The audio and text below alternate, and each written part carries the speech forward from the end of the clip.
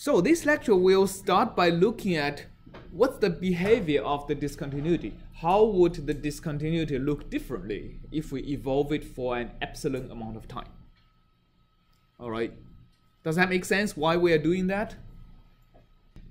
Yeah, this is because even though in the blue curve, it's the solution u at t. The red curve is u at t plus epsilon.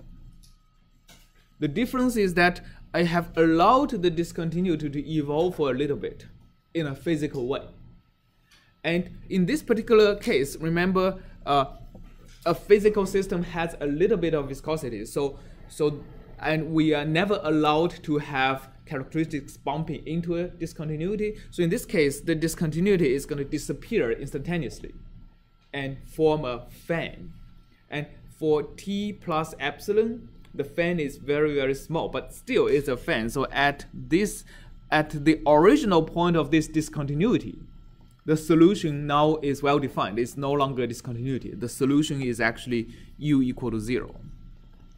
And the flux, which is defined as u squared over 2 for Burger's equation, is going to be 0. So the flux we should be using in a finite volume scheme is the flux at t plus epsilon.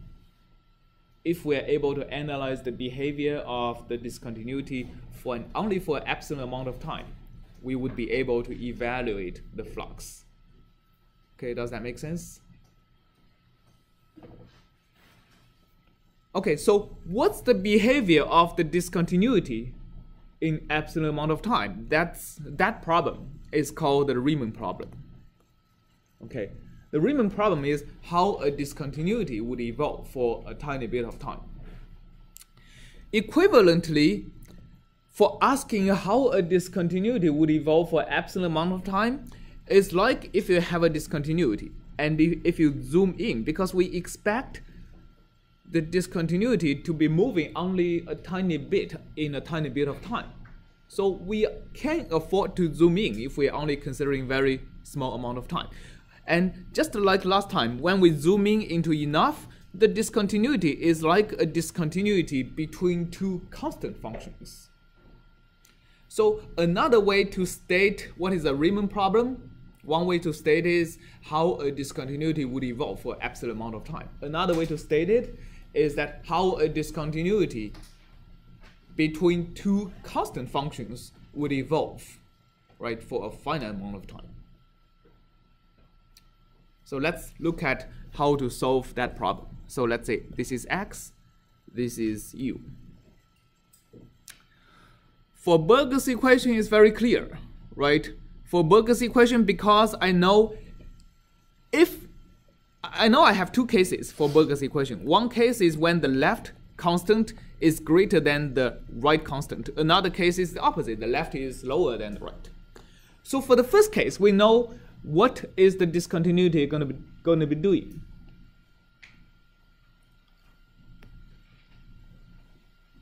Right, for Burger's equation, df du is a increasing function as u increases. So which side has a faster characteristic, left or right, in the upper case? The left is going to have a faster characteristics, and the right is going to have a slower. That means, is the shock wave going to dissipate or it's going to be maintained? It's going to be maintained because the characteristic will bump into the shock wave. Okay, and so we know the discontinuity is going to stay. The only thing we don't know is if it is going to move towards the left or move towards the right. All right. So this case actually also splits into two cases. The first case is delta f over delta u is greater than 0. That means the characteristics move towards the right. And in this case, let me draw the discontinuity after a little bit.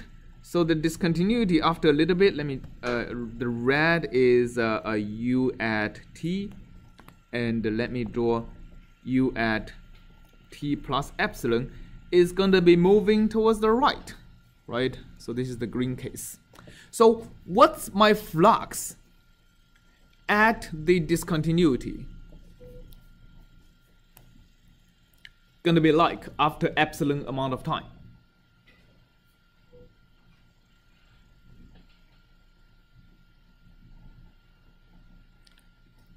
What is the flux at the original discontinuity at x0 after epsilon amount of time has passed? Equal to the flux evaluated at UL, right? Because after the shock has moved for a little bit, the solution here is UL. All right? So my flux in this case should be F of UL. While in the other case, if I have the opposite case, delta F over delta U is less than 0, the shock would have moved towards the left a little bit. And in this case, my F at x0 would be what?